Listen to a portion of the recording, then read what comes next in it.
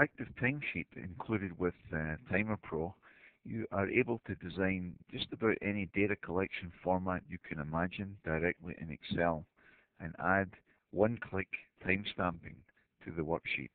For instance, in the example you see here, this is a hospital room example. Let's just say this fellow had to wait quite some time. We click on the cell here, and it inserts the time. I click on the next cell over, it inserts the time there and calculates the elapsed time. So you can basically design any data collection format you would like and use the same concept, clicking on a cell, clicking on the next cell, and it calculates the elapsed time. The elapsed time is nothing but it's simply an Excel formula here. Another example of a data input format is for store staff here. So you can see that just about any data collection format that you wish to